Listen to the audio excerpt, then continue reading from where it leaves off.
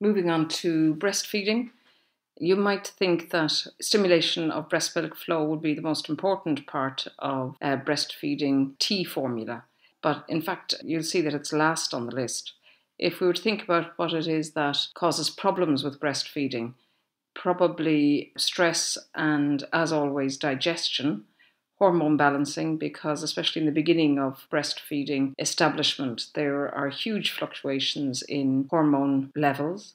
Nourishing is again important because a mother has been through a 9-month pregnancy, which has placed enormous demands on the nourishment and maintaining her own nourishment. The last effect would be the stimulation of breast milk flow as a direct effect. So they're the actions that I would be looking for from a breastfeeding tea. I would also be looking for digestive and nervous system settling effects on the baby, again, particularly when there is the establishment of breastfeeding. And that's because the mum has been through a difficult process during labour. Even the easiest of labours is an enormous investment of energy.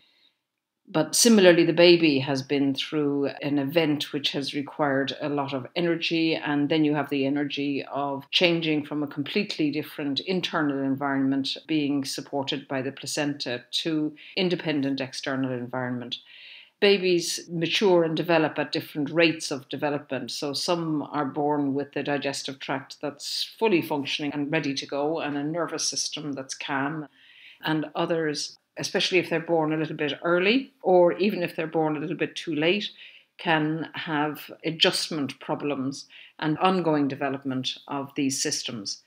The actions, particularly of nervine digestion, hormone balancing as well, huge hormone changes in the baby, nourishing obviously, and making sure that there's a good availability and flow of breast milk. Breastfeeding tea is designed for both the mother and the baby, and it's not designed for breastfeeding problems, it's designed for ease of establishment of breastfeeding. Then secondarily, if there are problems with flow, then it may be helpful. So what herbs do we have in the breastfeeding tea? As you might expect, some of these actions are overlapping.